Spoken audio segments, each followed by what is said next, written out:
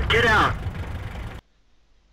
Hello tankers and tankettes, it's review time. I've decided to look at the mouse because it's become one of my new favourites.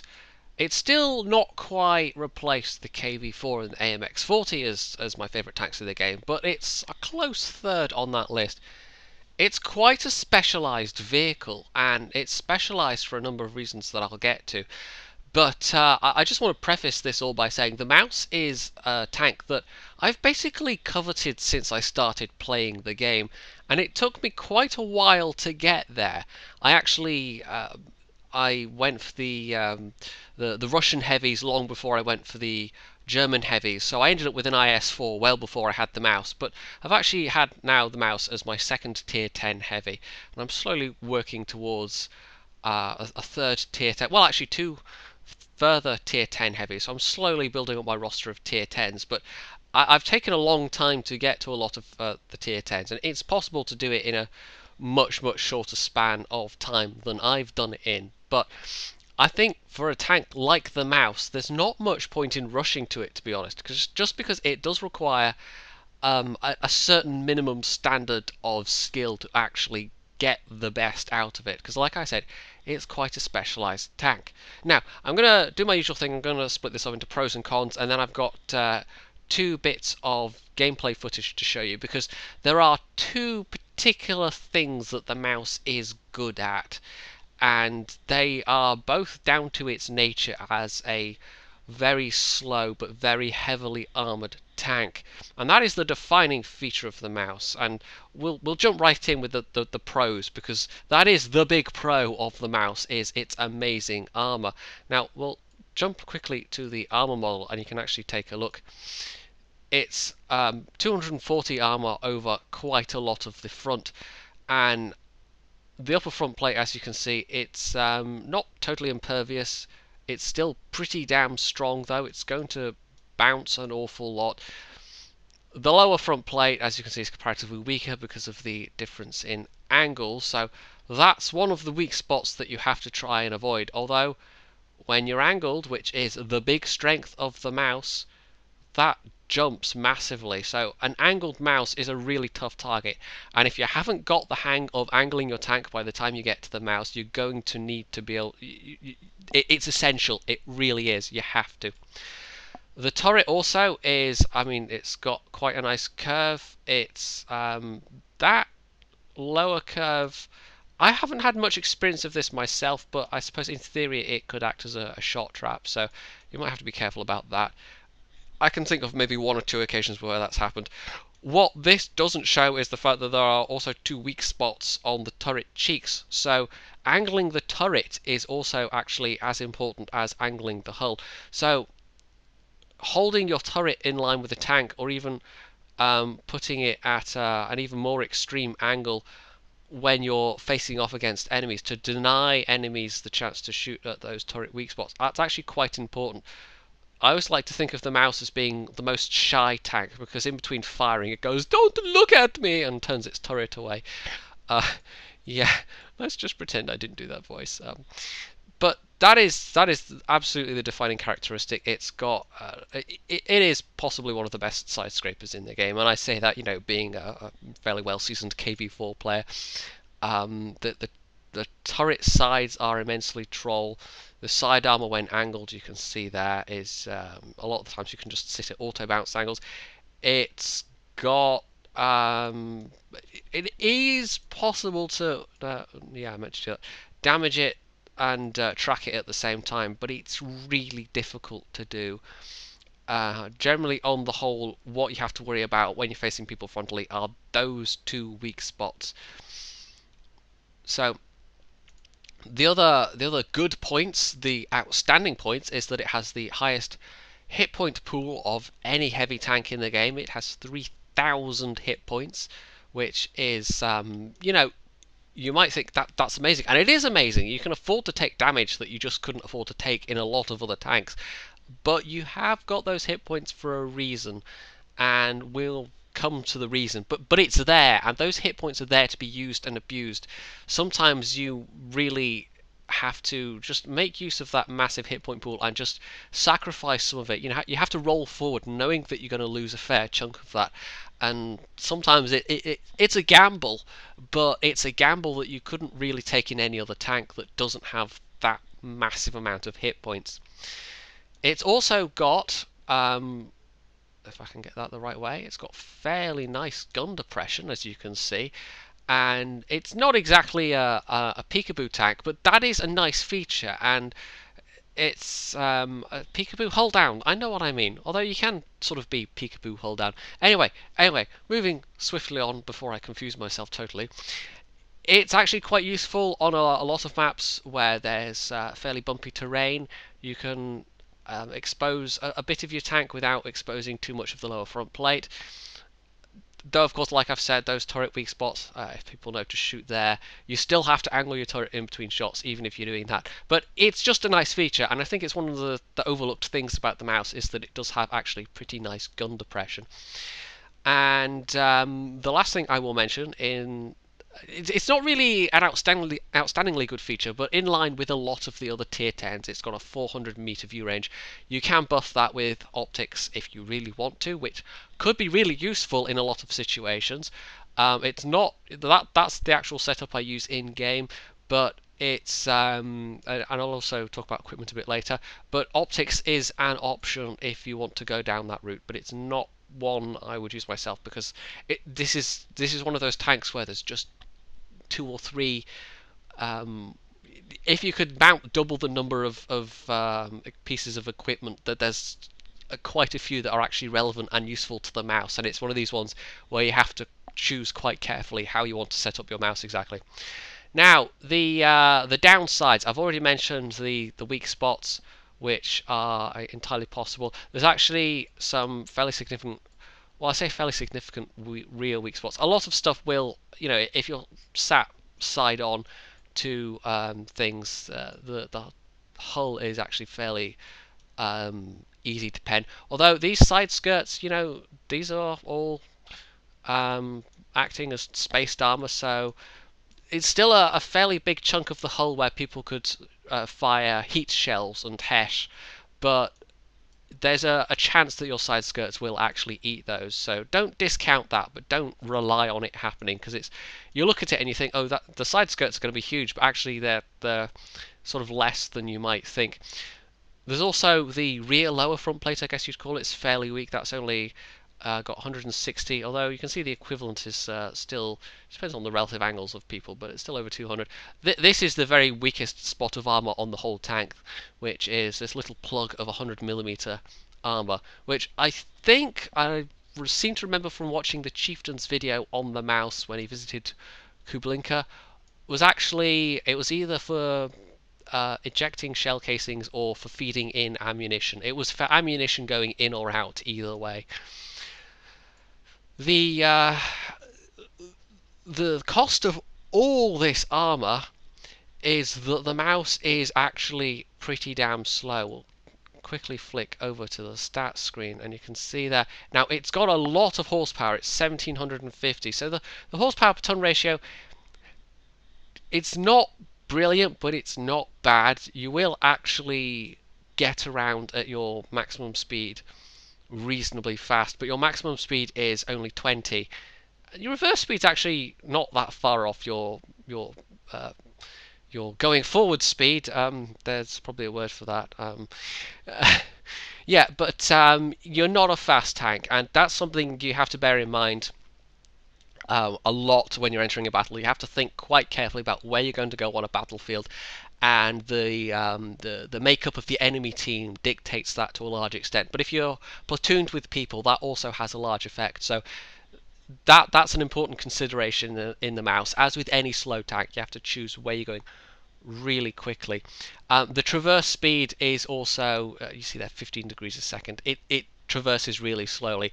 One of the very biggest dangers in a mouse is getting rushed, basically. And if you're on your own, there's really little you can do to defend yourself, because your DPM isn't good enough, and if you get swarmed, your armor isn't good enough to save you in that kind of situation. You just a lone mouse is almost certainly going to be a dead mouse if your enemies are even halfway competent. Sometimes you'll get away with it, but really don't count on that.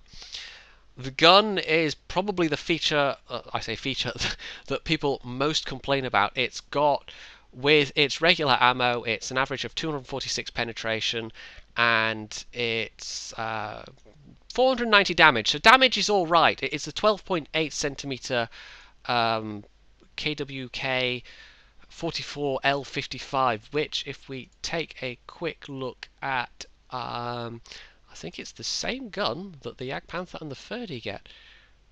But yeah, it is exactly the same gun the Jagdpanther and the Ferdi get. So this is a tier 8 tank destroyer gun on the mouse. Now you could say it's just that the Jagdpanther and the Ferdi get really nice guns, and they do get really nice guns, but the gun on the mouse isn't really about firepower, and you can do some damage. 246 penetration at best can be described as adequate. A lot of the time you probably won't have to reach for the premium ammo, but you are going to need some, because there are some targets, some of the Soviet tank destroyers, I think the 110E3, there's a couple where they are incredibly tough targets with regular ammo. Unless you can, this is a tank where you're going to be facing off against other heavies, other tank destroyers frontally a lot of the time. The speed of it means you're not really going to be using it as a flanking machine ever, if at all. But if you need to reach for the premium ammo, it's there. It's got 311 penetration average. So it's not like I would say you need lots of it, but you are going to need a certain amount for some targets. But with judicious use, actually, you're going to need less than you would think. 246 with the regular ammo is actually slightly less than the T-34 gets, which is a tier 8 premium tank, for crying out loud. But it's actually workable. It's not as bad as it might seem. I don't have to use a lot myself, but I do occasionally have to. And the last major downside, well, it does stem from having all that armor. You will quite frequently find that people, having talked about premium ammo, people won't even bother to aim for the weak spots. It might even be that you're hiding your weak spots really well, and somebody then just switches to the premium ammo, and you've got to expect that in a lot of situations. Although sometimes you'll get that people won't even, they'll be firing at the side of your tank with premium ammo when it's totally unnecessary. Especially facing lower tiers, but even facing lower tiers, if you're angled well enough, you actually do stand a decent chance of bouncing even premium ammo. So you'll get, especially since I've started using an indicator that tells me what kind of ammo people are shooting at me. Even the lower front plate, if you're at a sufficient angle, you can bounce heat shells, you can bounce APCR, and it's not guaranteed. It's much less, the armor becomes much less reliable when you're facing a lot of premium ammo being shot at you. But it's just part and parcel of playing the mouse. You have to expect it, and it can sometimes be frustrating. But it's the same with any heavily armored tank. Sometimes people will judiciously use it against you. They'll try a couple of rounds of normal ammo and those bounce, and then they switch to the premium ammo, and then okay, fair enough. But other times you'll meet someone that will just be firing premium ammo from the start. They're not even trying to go for your weak spots. They're not even trying to outplay you. They just reach for the premium ammo, and that's frustrating in any tank. But I think you encounter it maybe more often in the mouse, just because of the nature of the mouse. Now I will quickly talk about the equipment composition. I think the rammer and the vertical stabilizer are absolutely essential. The gun, like I've mentioned, the pen was lackluster, is lackluster. The rate of fire is also lackluster. The DPM without a gun rammer is pretty poor. Even with a gun rammer, there we go, it's nearly 2300. If we take the gun rammer off, it drops to 2057, so it's not good. The gun rammer is absolutely essential equipment. You can't get away with that. It's not exactly, the mouse isn't exactly a primary damage dealer, but with a gun rammer you're still looking at a 12 point something second reload, so you still have to be able to do some damage. in theory, it acts as a damage soak for the enemy team, but if you're not doing some damage yourself, you know, you do need to help out your team a bit. The vertical stabilizer I also feel is incredibly important, just because 20% plus 20% accuracy during movement and turret rotation, and it's the turret rotation that's the important one here, because like I said, you're going to have to angle your turret between shots, and because it's, you know, it's kind of hard to miss when a mouse driver is doing that, you need to be able to minimize the time you're waiting for the reticle to close. And I think that is the more useful piece of equipment than the gun laying drive in this situation, just because you're constantly having to angle the turret and angle it back again as quickly as possible, and it's not a particularly fast traversing turret. We'll just take another quick look at the stats, and I don't think I mentioned the turret traverse before.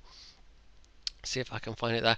Turret traverse speed 16, so it's only barely better than the hull traverse of 15 degrees per second. It's not a fast moving turret, so that's why that is particularly useful equipment. Although you might want a gun laying drive instead. I don't know. I feel that is the more useful. The third equipment slot is like the tricky one, because like I mentioned, there's a plethora of different options. Coated optics, really useful, or you might want to emphasize repair speed. You might want a toolbox. You might want improved ventilation, which gives a buff to a minor buff to all stats. I don't think 5% is enough to warrant it unless you've got a crew with Brothers in Arms. Then actually, Brothers in Arms plus vents is that does add up to actually quite a significant a difference in some of the stats. You know, it's worth doing if you've got a Brothers in Arms crew. So maybe you want vents, enhanced gun laying drive. You want to speed up that aim time even more. Although personally, I think the vert stabs on their own are enough. And super heavy spore liner, which is actually what I run with on mine. Now that is a really heavy piece of equipment. The super heavy. It's is it better part of a ton? It's like 750. No, I can't even remember. It's heavy anyway, and that actually does have an impact on your horsepower per ton ratio. So it makes you marginally more sluggish. I don't think it makes that much of a difference on a mouse, but the nature of the mouse means that you're going to be dealing, especially on open maps, with a lot of times you're going to be dealing with artillery focusing on you, because artillery loves a slow, heavily armoured, high hit points target. And at least in the mouse, you know, you're slightly better off than in something like a T95 or a T28. But you're seeing, you know, high tier artillery fairly often. A match where you don't have artillery is quite a nice match. A lot of the time with matches with, even if it's only 2 artillery, or even 1 artillery if it's a tier 10, you kind of know they're going to be targeting you. So you have to get to places where, if possible, where you might be artillery safe and be able to minimize your exposure to artillery. But having the spore liner helps a lot, because you can, well, these days it actually minimizes, it gives extra protection to your crew from HE splash, and that can be quite important. And it gives extra protection against the actual HE damage as well. And when you're facing off against really high tier RT, that can be incredibly useful. But that is like, I would actually quite like to have optics or maybe vents on this, but I think the super heavy spore liner is probably more useful than either of those things. But if you're willing to take the risk, then you can mount one of those bits of equipment. But yeah, I should have mentioned that in the cons list actually. Artillery loves a mouse. Prior to the 8.6 patch, artillery changes, the mouse was a really rare sight on the battlefield, because basically it would just get focused down by artillery and nuked, and you didn't see it very often because people didn't enjoy playing it. And I think the situation has improved, but it can still be painful sometimes. That said, though, I still do have a lot of fun playing the mouse, and I think it's you know, I never played it in the old days pre-RT nerf, so I don't know how bad it was exactly. I only have the hearsay, the anecdotal evidence. I only know what I've heard. I will do a quick intermission where I maybe show you the armor in a bit more detail and point out the actual armor thicknesses, and maybe I think I'll mention crew skills as well, because crew skills can be quite important on a tier 10. Obviously repairs, you know, that goes without saying, but there are some other useful crew skills for the mouse. And then, like I said, we've got 2 bits of replay to show you where I will talk about the two strengths of the mouse, the 2 things that the mouse does particularly well, the things that set it apart. So, without further ado, on to the interval.